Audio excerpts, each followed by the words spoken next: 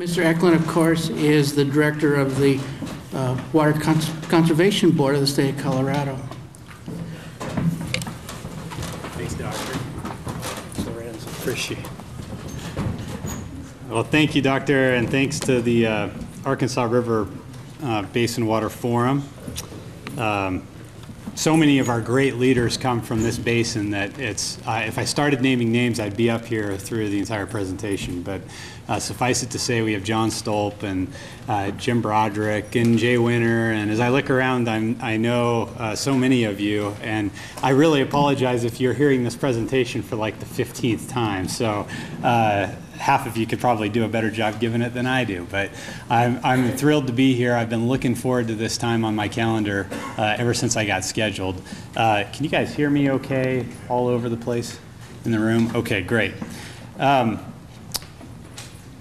Really, you know, everybody from water leaders, water managers, NGO groups in this basin, county commissioners who are here that recognize the importance of water. You just can't live in the Arkansas River Basin and not understand how important it is.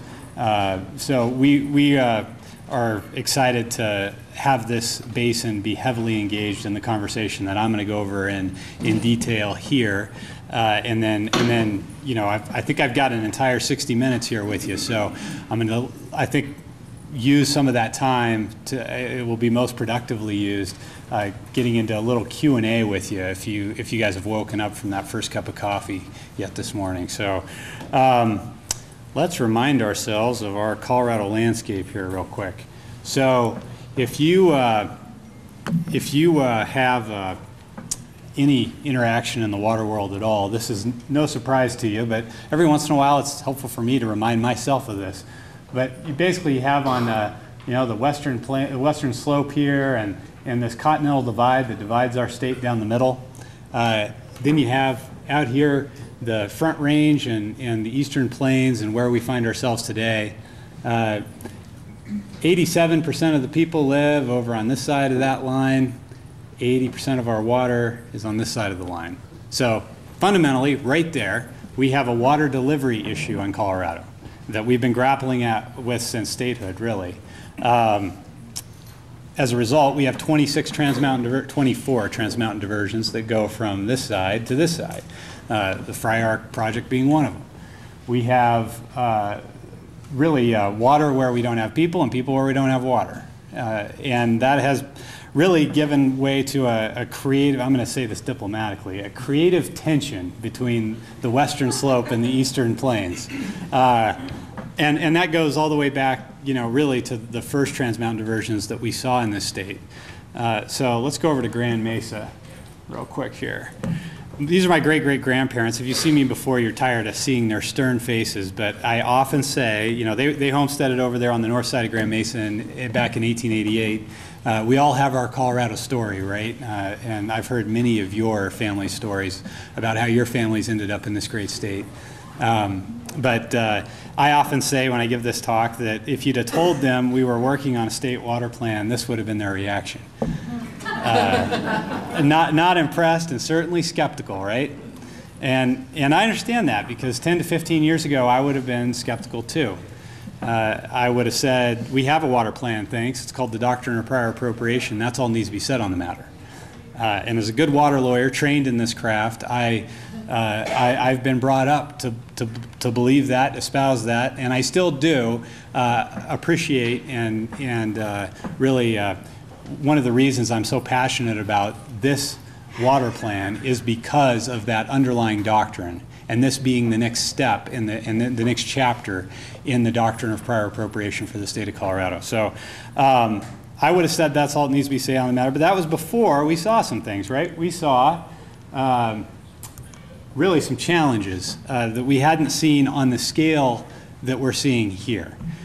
We've seen systemic drought around the state and the worst 14-year period of record of drought in the Colorado River Basin ever measured. So I don't need to tell you all that we have in our snowpack, something that unites us as Coloradans. When the color guard came in here, they brought in the United States flag, but right behind it was the Colorado flag.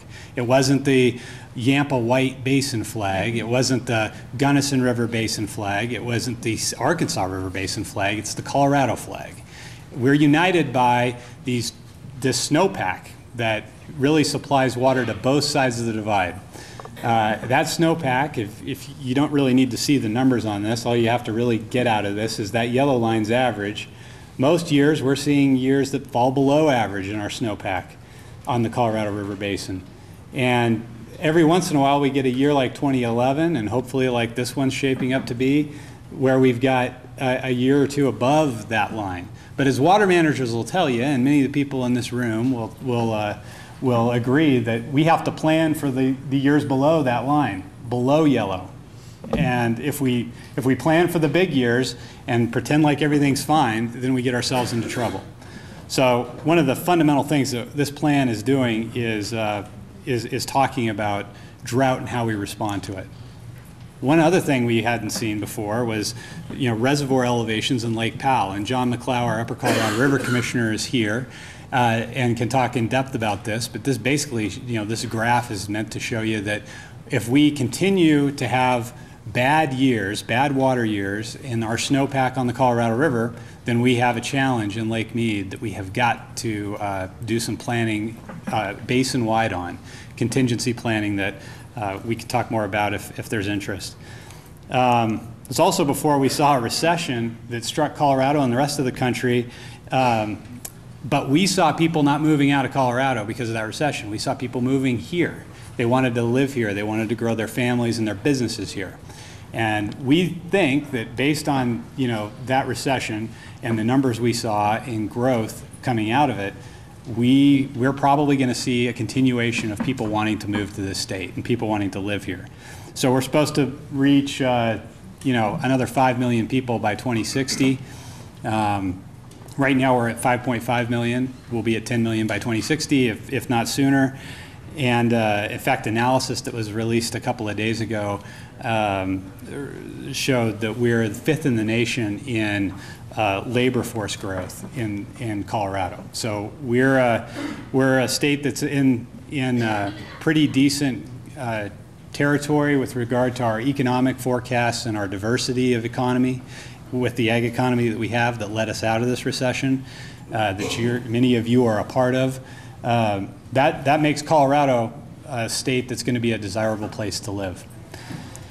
There's also, before we learned about a gap between supply and demand that will be evident in almost all of our basins within the next 2 decades. So let's head over to the Front Range here. We could afford, to rest on our laurels, I guess, and that were established before the Basin Roundtable process, and over 780 meetings. We're almost up to 800 meetings that have occurred in this Basin Roundtable process since 2005. That's the act. You're all familiar with it, 1177. If you're fortunate enough to be here yesterday, you heard about the Basin Roundtables. You'll hear more in depth about what they're doing and what they hope to accomplish today on some panels. And so we're really proud of this trajectory that we're on. That we have this structure that was set out in this act back in 2005 by some forward-thinking individuals of trying to broaden this conversation. And this is the first time we've had that, and now that we have a critical mass of information from those discussions, we think we're in a good place to do this work. So it was also before Front Range water providers. Sorry, let me go back to this. Well, I'm going to skip over that.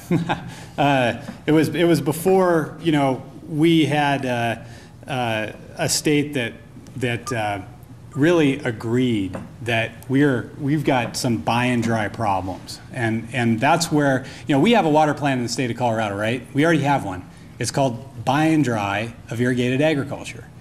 And if we want to continue down that road, then we don't have to do anything.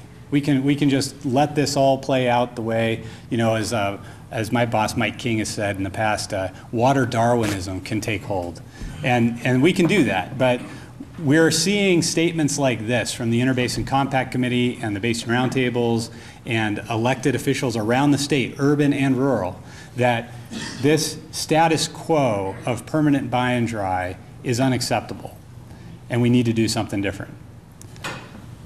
So let's go back over here to the Front Range. That, you know, the Front Range water providers have been, I think, taking some pretty forward-looking, making some forward-looking moves. This is a map. You can't really see it very well, but it's the South Metro area in Denver. And if you're familiar with the metro area, you know that there's some groundwater reliance that needs to be diversified if that part of the metro area is going to continue to grow and have some certainty. So the WISE project that is being worked on as a cooperation between some of these, you know, the bigger Trans Mountain diverters in the metro area, in cooperation with some of these South Metro area communities, you know, that's the kind of thinking that stretches water, the Trans Mountain water that's coming over from the western slope, stretches that further.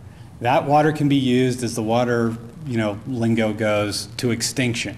So we have to be very, very diligent and efficient and wise with that water, no pun intended, I guess. Maybe there is a pun intended there, with that water, and we're seeing some activity like that in the Front Range. The other thing we're seeing is more agreement of this kind. This is a bunch of people standing on the steps of Grand County Courthouse, I believe, and they got together and worked on the Colorado River Cooperative Agreement. If you're not real familiar with that agreement, that is what we want to see more of in this state, and we have to see more of.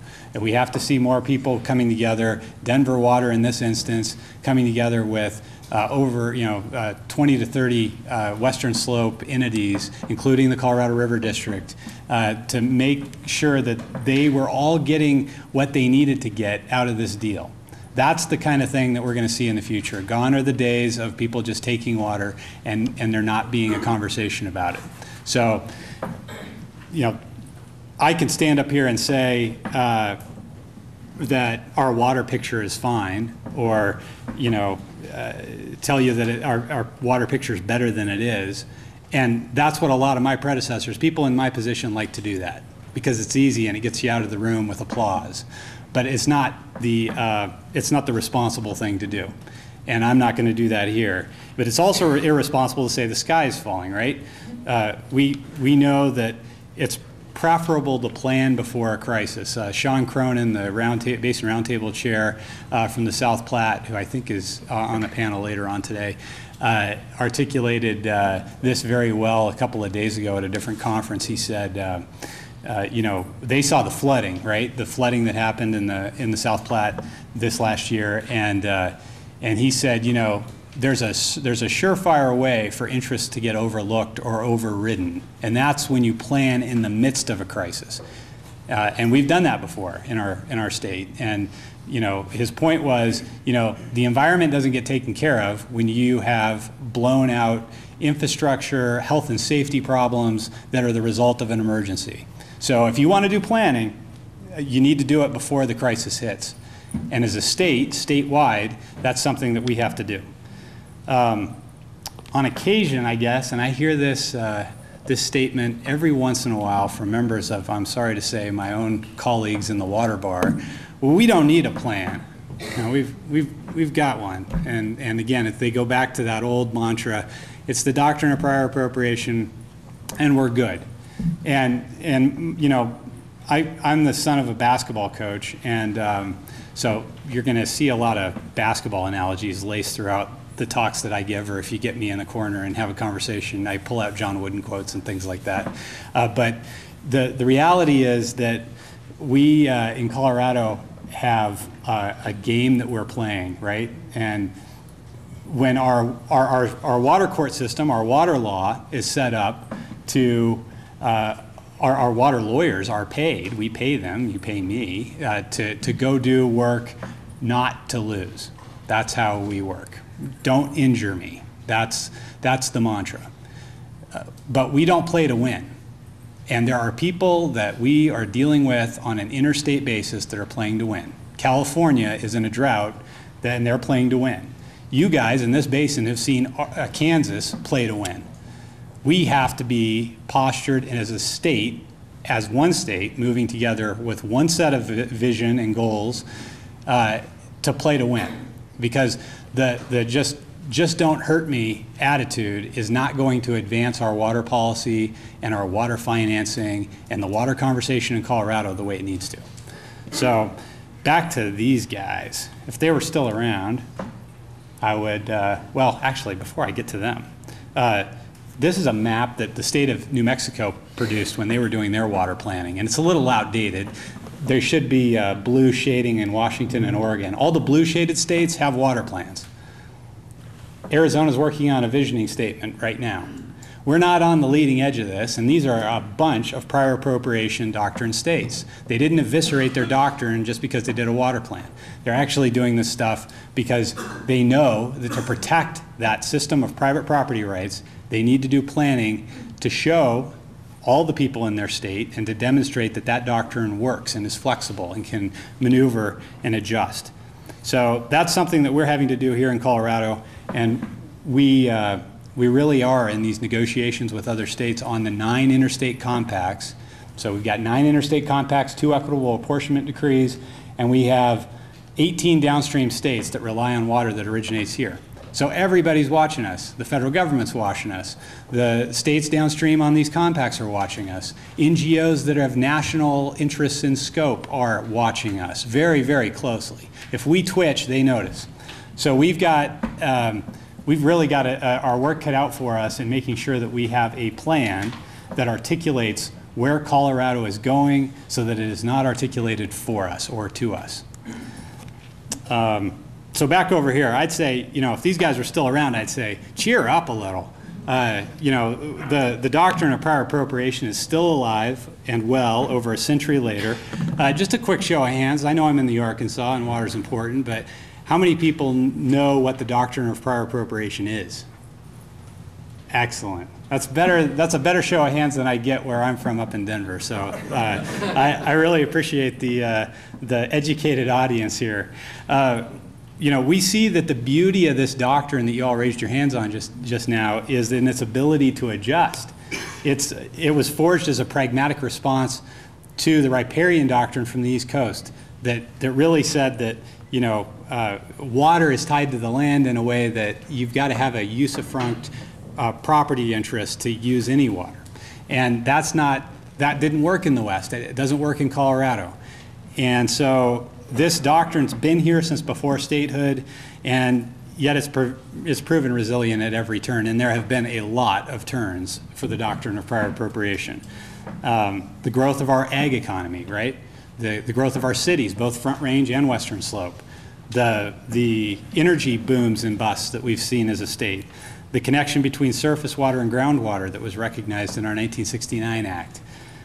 The advent of environmental and recreational flows in the late 60s, early 70s, and then the drive for more efficient water use in the face of reduced or compromised hydrology. That's something we're dealing with right now. That's our challenge today. So just as I told them to cheer up a little, then I'd say get serious again, because the doctrine of prior appropriation is under attack. We've seen repeated attempts to do away with it. We'll see more in the future. And contrary to those arguments that you hear on that, this isn't some dead, stale doctrine that we've outgrown somehow. This is a doctrine that allows our water policy to continue to advance in a way that protects water users of all types. Colorado's water plan must, can, and will, no pun intended, work within the doctrine of prior appropriation. Not over it, but within it, and not over the top of it, you know, but for it. So our system of ditch and reservoir companies, many of which have a strong history here in this valley, rest on that doctrine. So let's agree as Coloradans and as a water community that the best defense of the doctrine is a good offense. With your continued help, Colorado's water plan can at the very least provide some of that offense. We continually need to show all of Colorado that this doctrine works and it's capable of meeting the challenges we face. And those challenges are many. We have seen over the last several years drought, wildfire, and flood. And in fact, in the last year, we saw those all in about a 6-month period. And several of those people, and I look right at Mike Gibson when I say this, from the Rio Grande, you know, no basin is safe from this, including the headwaters of the Arkansas, including the headwaters of the South Platte. Our western slope communities have been dealing with watershed health for a long time and will continue to do so. We have got to get serious about how we manage holistically our watersheds, and this water plan, we're hoping, is a vehicle to do that. So again, back to the flag here. The doctrine of prior appropriation is called the Colorado Doctrine because it's a doctrine of collaboration and action. It encourages neighbors to get together and work out their problems and find solutions together. What the doctrine does not do is counsel us to curl up in the fetal position and hope all those challenges, the drought, wildfire, flood, that those just go away somehow, that they fix themselves. The bottom line is this: we're not going to luck into the Colorado that we want for our kids, we want for our grandkids. We have to be intentional about it. Other states have seen this. They've recognized that they're doing what they have to do on their in their borders to get that done. And this mission is clear. We have got to be doing this in Colorado, where we think that, you know, the process that you all have heard about and many, many of you are participating in these basin roundtables is exactly the prescription for this illness that we have. It's a structure that allows this plan to come from not Denver. If this radiates out from Denver, I'm fond of saying it's dead. It's dead on arrival. What it has to do is come up from the grassroots up.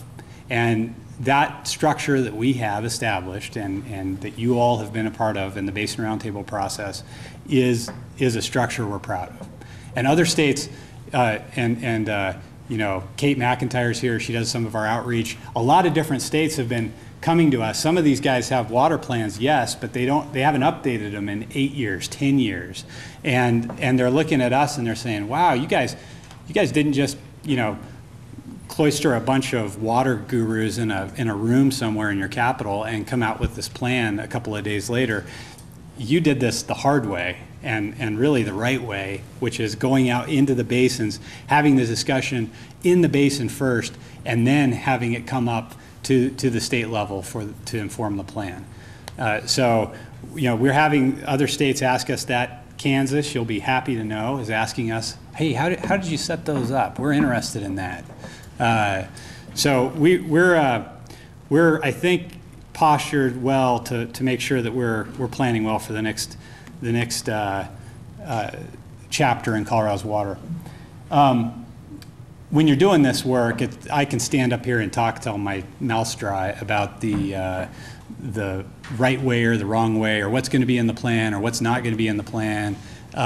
Really, it's informed by the grassroots, so I can't honestly tell you what we're gonna see as far as a draft plan come December of this year. What I can tell you is we have to do this work in, you know, if you're in a ship and it's pre-GPS and you've got to get from point A to point B and there's no markings on the horizon, you've got to have a pole star to navigate to.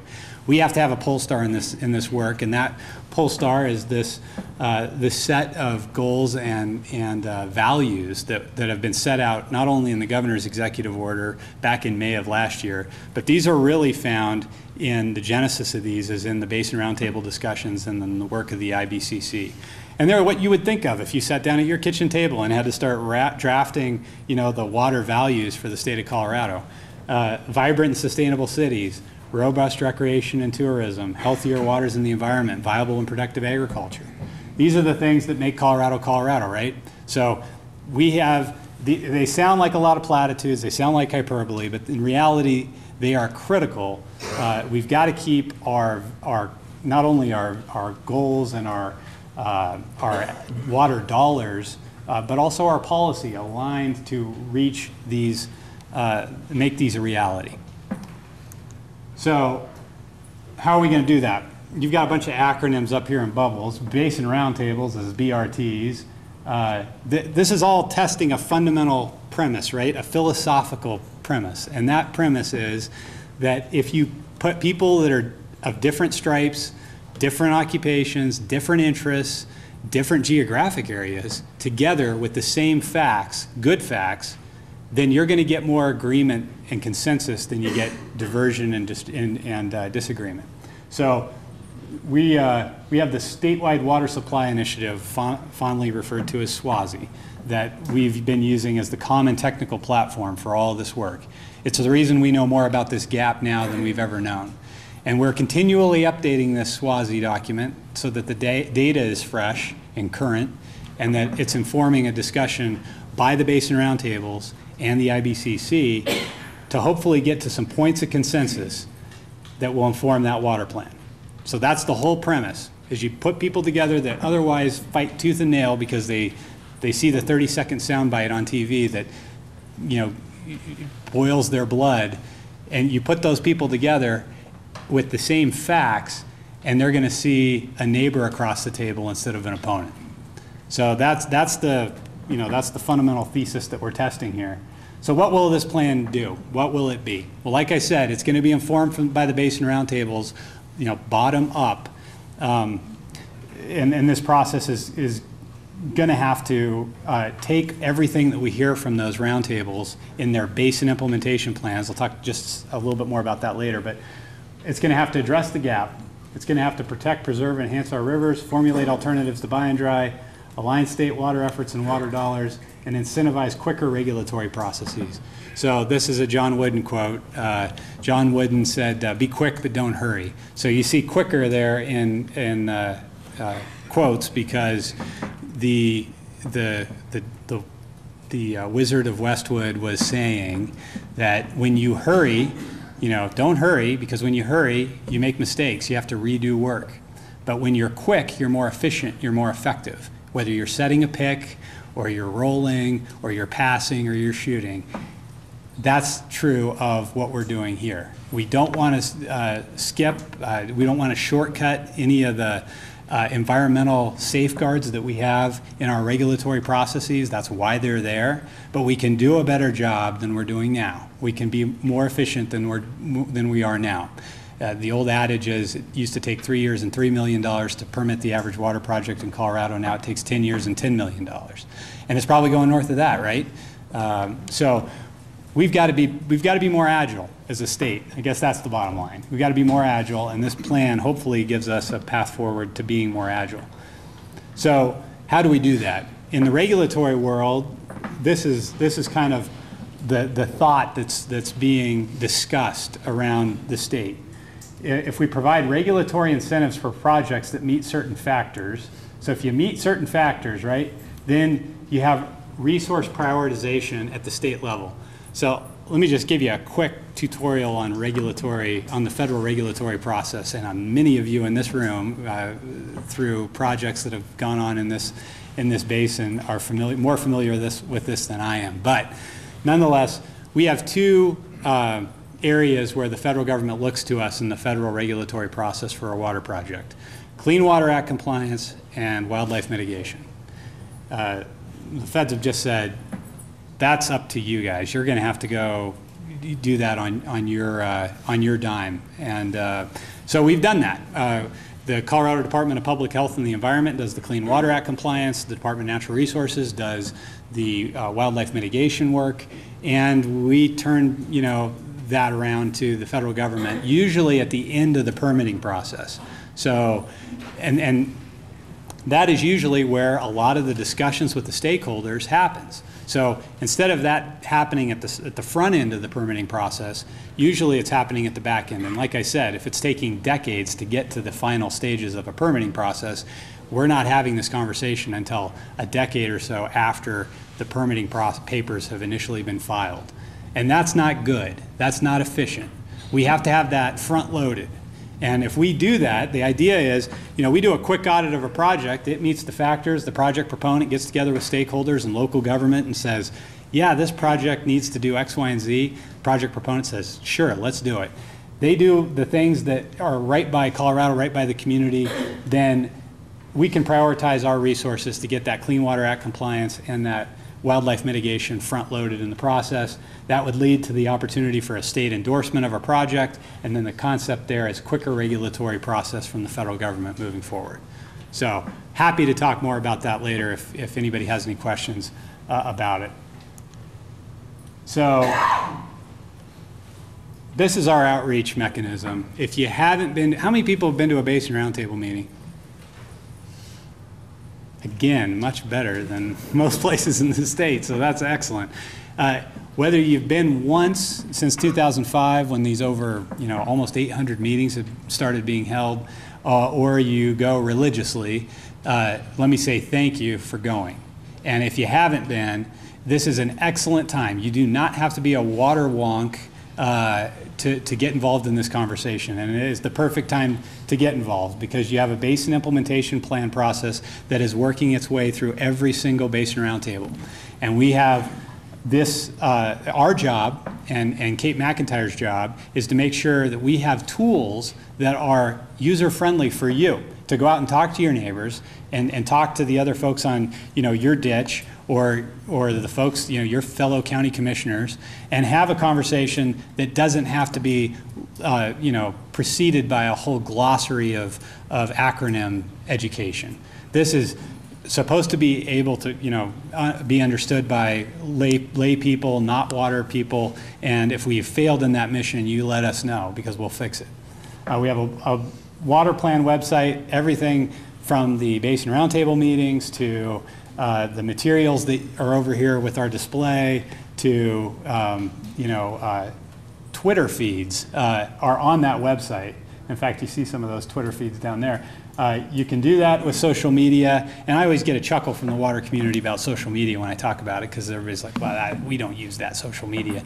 And I say, well, when the flooding happened, and Sean Cronin can tell you, in the South Platte, when communities were not sure which roads were closed or where public shelters were or things of that nature were located, they didn't go to the Boulder County website. They went to Facebook. And Boulder County figured that out real quick, and the counties that were affected figured that out and went to Facebook themselves and started listing that stuff. So social media is a tool. You should be using it. We should be using it as a water community to get this message out so that we're having a larger conversation with more people than just the water folks.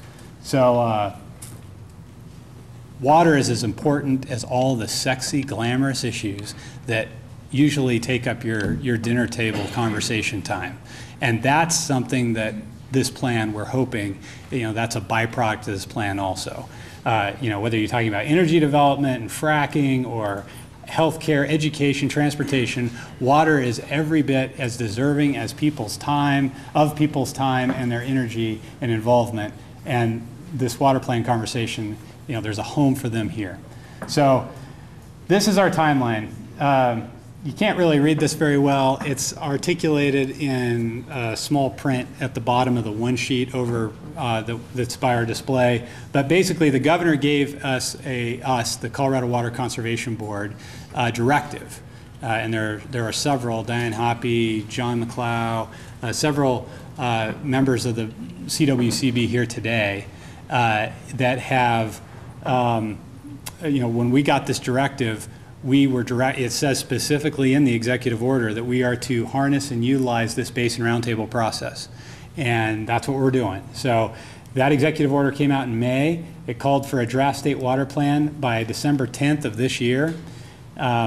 The basin implementation plans are underway, and we're going to be taking a snapshot of those basin implementation plans. They don't have to be, wrapped up with a pretty little bow on them. They can continue to work, the Basin Roundtables can continue to work on those plans, but we need to take a snapshot of where they are so that we can start the drafting process to get us to a draft, like I said, by December 10th of 2014. So this recognizes the political calendar, and the governor was adamant that it do that. John Stolp was adamant that it do that.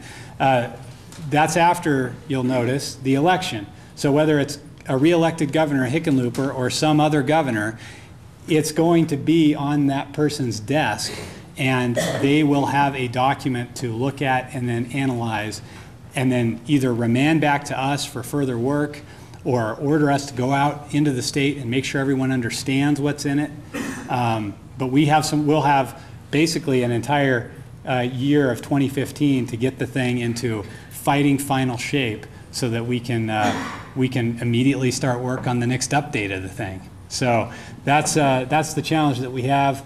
When you do all this work, and you saw the map with all the states, with the water plans, they really fall out along a couple different axes here. We've got the glossy report, sits on a shelf, doesn't do anything, and then meaningful action on the other end of that spectrum, right? And then you've got property right owner control states like us, like Texas, like a lot of the prior appropriation states around the West. And then you've got centralized control states like California, where they just build water projects there. The state builds them, and there aren't a lot of private property rights. We need to be hanging out in that quadrant right up there, because that's the state we're in. We respect the doctrine of prior appropriation. And again, whether you agree or disagree with some of the things I've said up here, I hope we can all agree that we as Coloradans want to be doing this work our way. And there's Alan Hamel back there. We've got some really good representation from the CWCB here today, and we want to make sure that you guys have an opportunity to ask any questions you have of me, and then find them. I'll throw them right under the bus at breaks and things, and ask them your questions. We're excited about this. This is a big deal. And you all can be involved in this, and thank you for those of you who have been involved in it. And with that, I'll shut up and take questions. Thank you.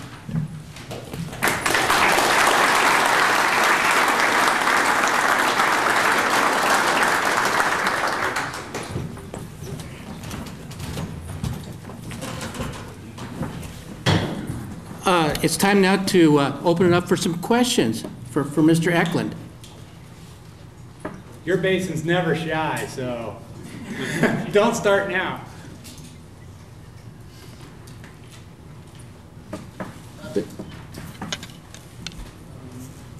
What are some measurable outcomes that you want to achieve in this plan? So the question was, what are some measurable outcomes of the achievement of this plan? It's an excellent question. You have to have some rubric to measure yourself against to make sure that we're doing right by the state, and this is actually working, right? So when the final comes out in 2015, that slide I had up there that articulated the things that we needed to be able to tick off. One of the things that we have to, one rubric or one measurement is, are we providing alternatives to permanent buy and dry that actually get at the problem? We have to do that. If that's a pretty hard measurement. It's a hard number measurement that we can look at before and after numbers and see if we're influencing the conversation or those transactions at all. And again, those are willing buyer, willing seller transactions, right? So, no one's saying, and the water plan won't say, doesn't want to say, that anybody that wants to sell their water right can or can't do that. They obviously can if they want to. There's nothing in the water plan that will say that they can't. So that's one metric. Another one is, this gap between supply and demand. That's a real gap. It's not, we didn't make it up. And as more people move to Colorado, we think more people are going to be moving.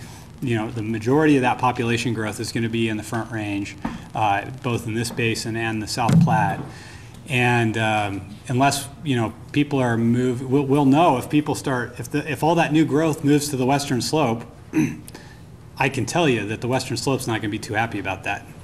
So we're going to have some kind of soft rubrics to determine, are we turning this ship? But it is kind of like turning a big, ocean liner. It's not going to turn on a dime.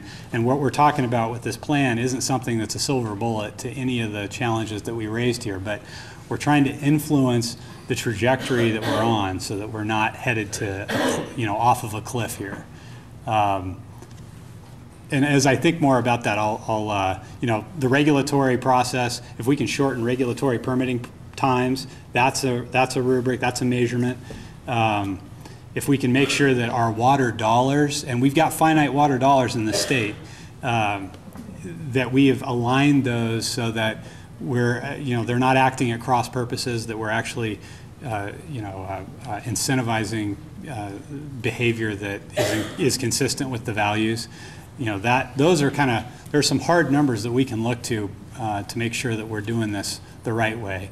And then, of course, the Basin Roundtables don't just poof go away after this draft comes out or the final comes out. They can, the beauty of the Colorado Water Conservation Board is that each of its appointed representatives are from the basins themselves. So they are a direct conduit to the plan itself. And if there are people that are unhappy or don't feel like it's making measured progress, then they're going to hear about it from you and the Basin Roundtables as a whole. Did that answer the question okay?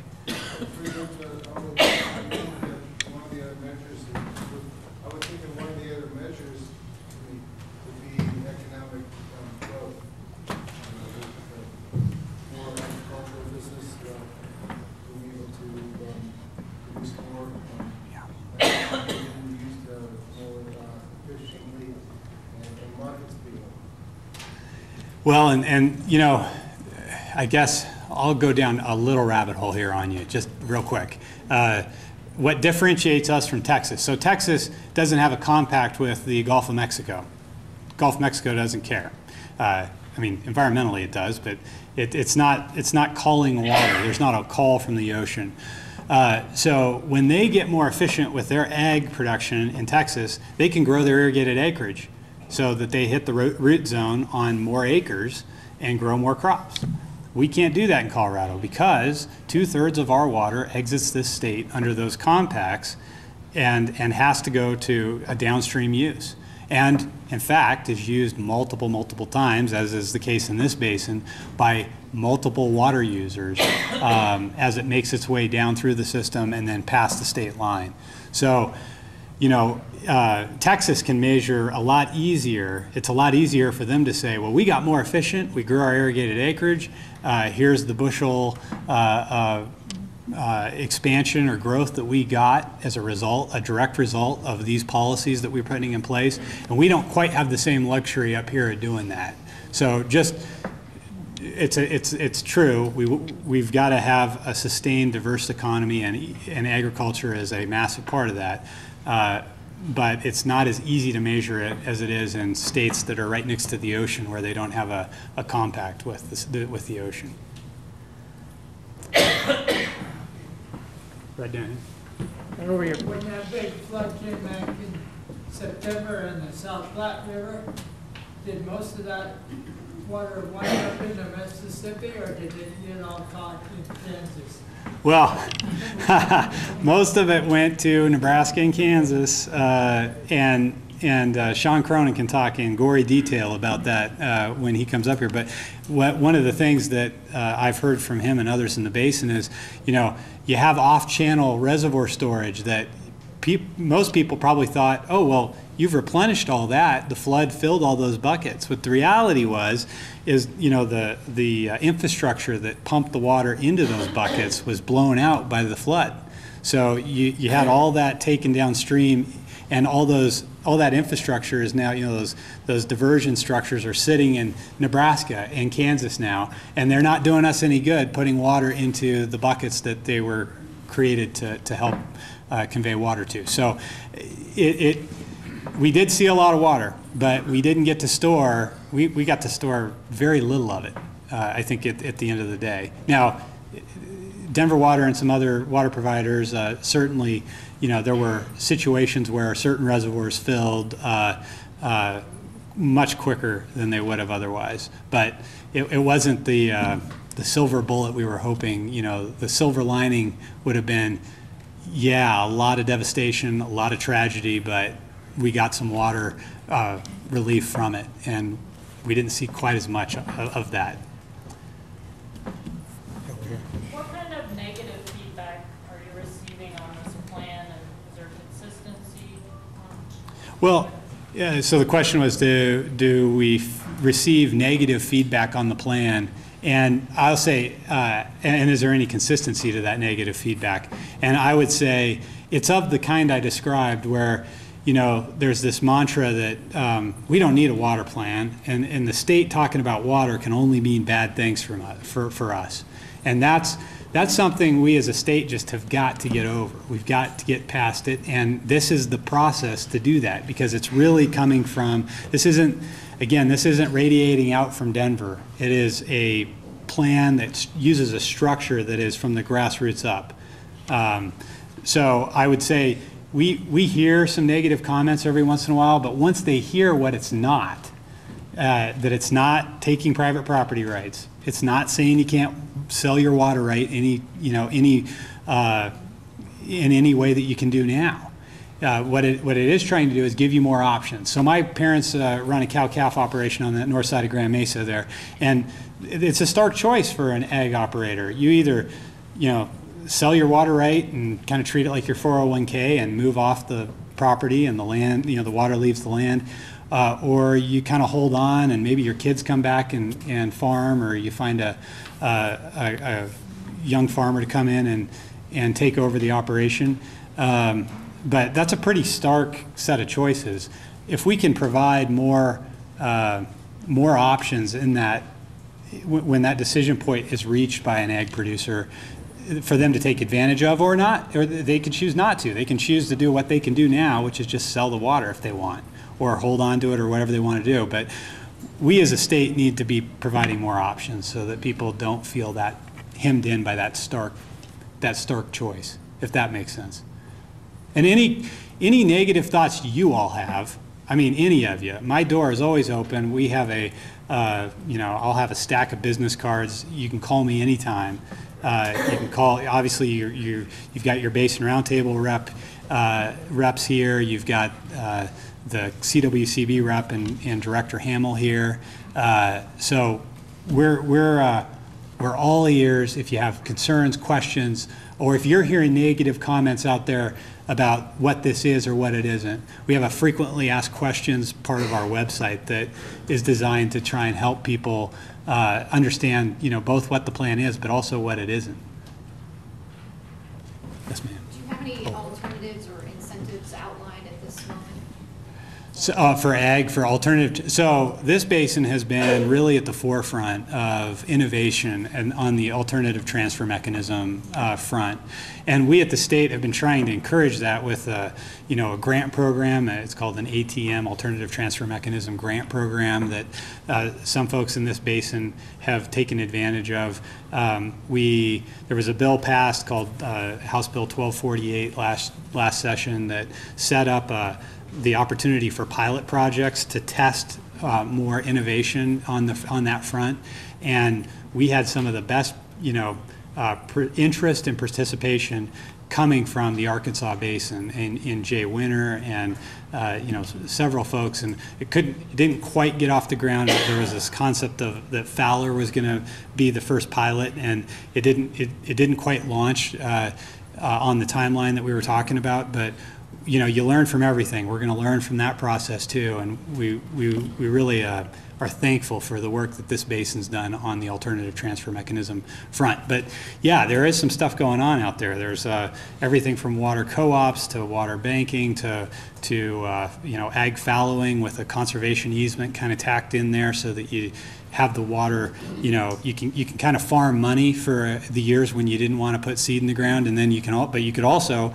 have the water tied in perpetuity to the land. So there are some alternatives out there that we're exploring and trying to package in a way where you don't need a phalanx of water lawyers. Sorry to my brethren and sisters that are out there in the water bar, but package those in a way where you don't have to move heaven and earth to take advantage of them.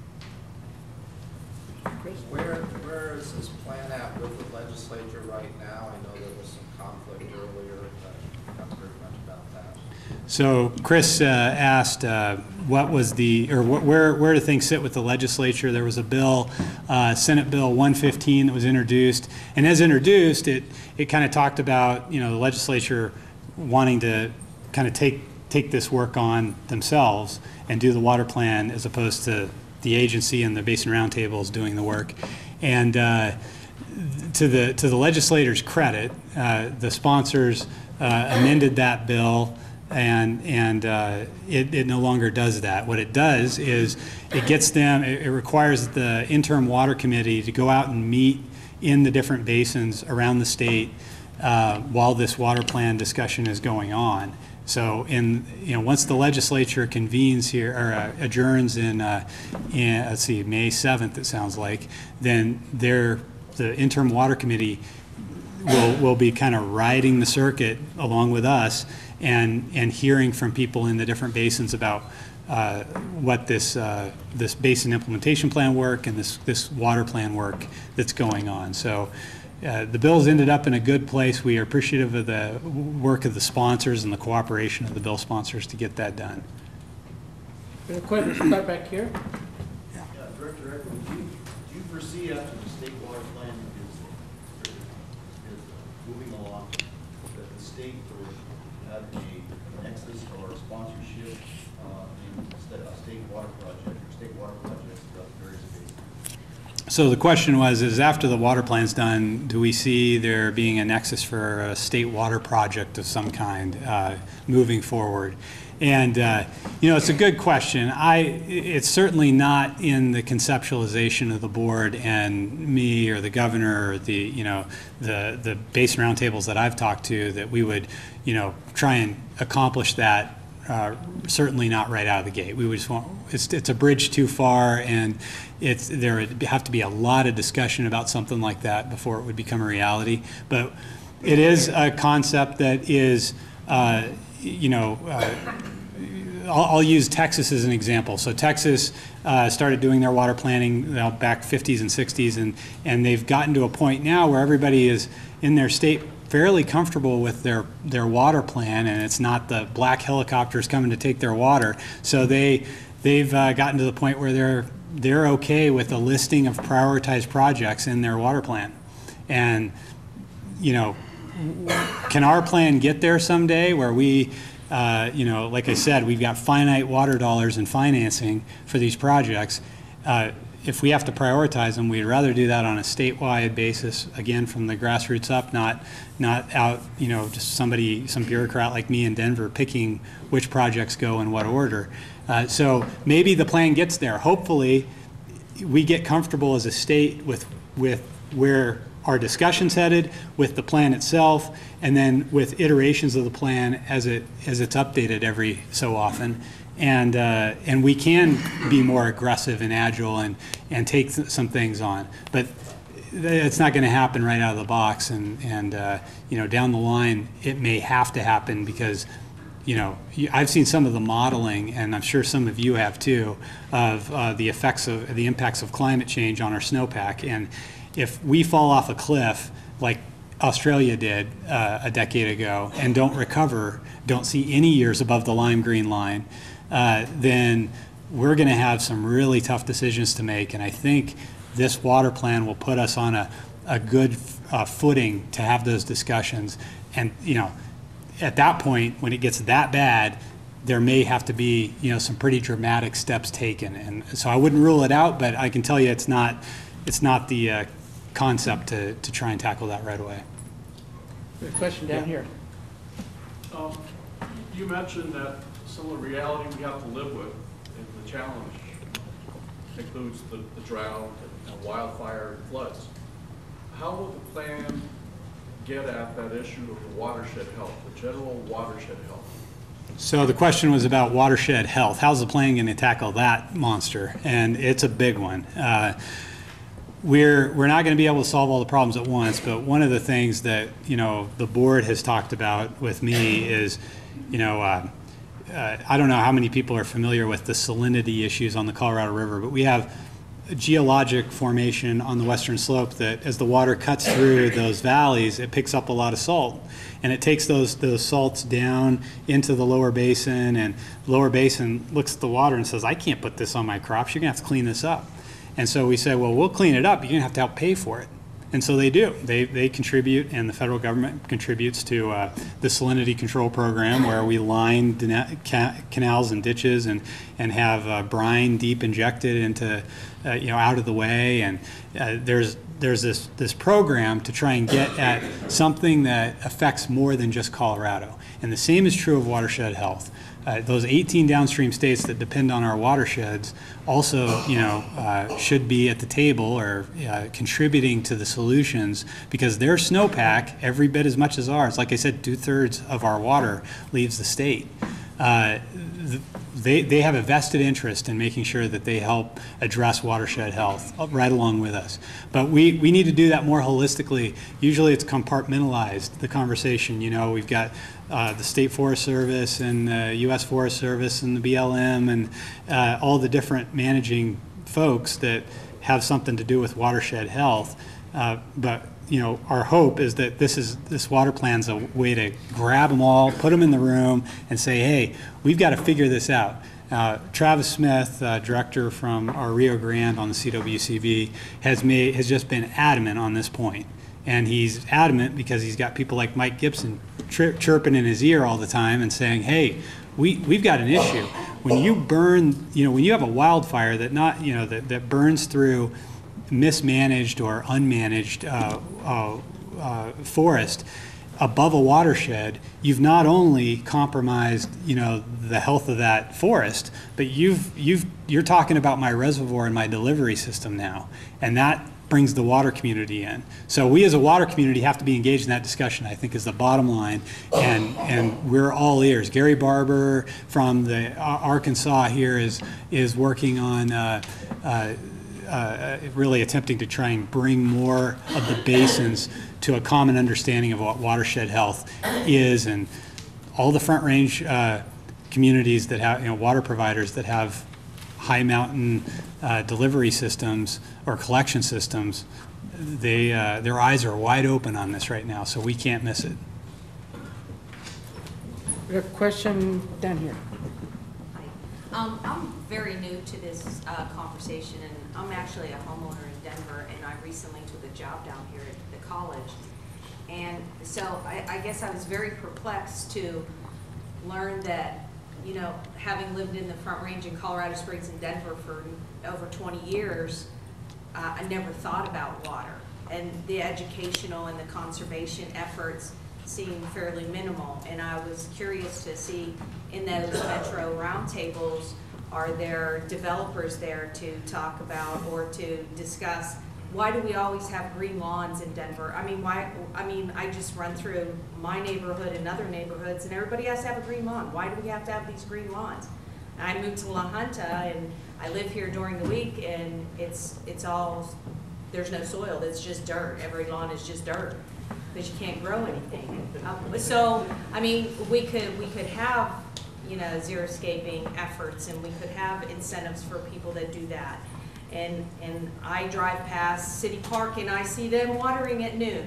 And I can't water my lawn at noon, so why is City Park doing that? So I'm just, how do we get folks, homeowners, and have a grassroots movement in suburbia, in the Front Range, and get them to the table as well, get the developers to the table. As you see, most of these people here, I'm sure, are farmers and residents and have a concern because they see it firsthand.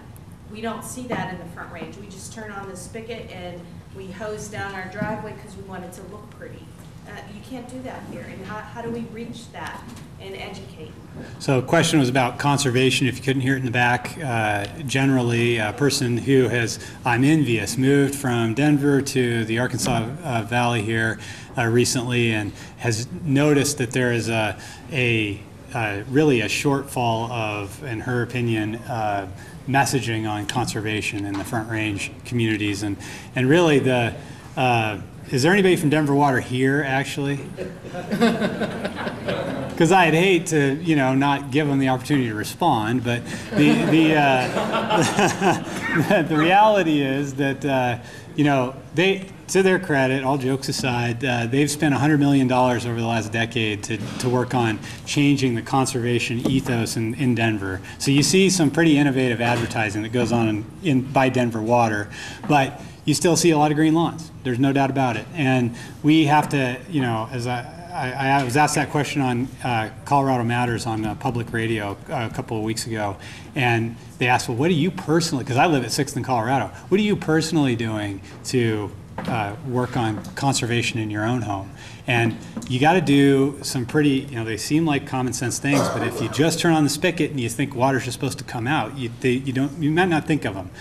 You got to use seed that is drought tolerant and requires less water, and it's not going to look as emerald green, and that's part of the change in the ethos that has to occur. We have to have folks that are okay with a little bit of a greenish brown lawn, and that's okay. But it's also true that as you fly into DIA and you look down and you see all those trees, all of them, every single one, unless you're right around the creek and you're looking at a cottonwood, all those trees are non-native. So if you stop irrigating the lawn, you better have a system that gets water to those trees, or you're going to lose those trees. And I can tell you, that does not sit well with a lot of people who look at their landscape in Denver and say, well, one of the reasons I moved here is because I need a little shade in the 110-degree heat that I'm up against here. So we've got a lot of work to do. The answer is, the water plan is going to have to talk about conservation. The governor says every conversation about water should start with conservation. There's a fixtures bill moving through. It's moved through the legislature recently to talk about that. And we just have to get better. And the water plan hopefully will open some eyes that right now are closed or just not aware of the issue. I got 2 minutes, he says.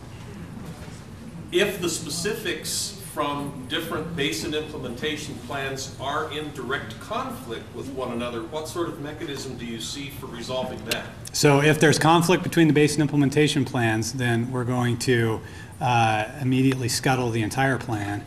And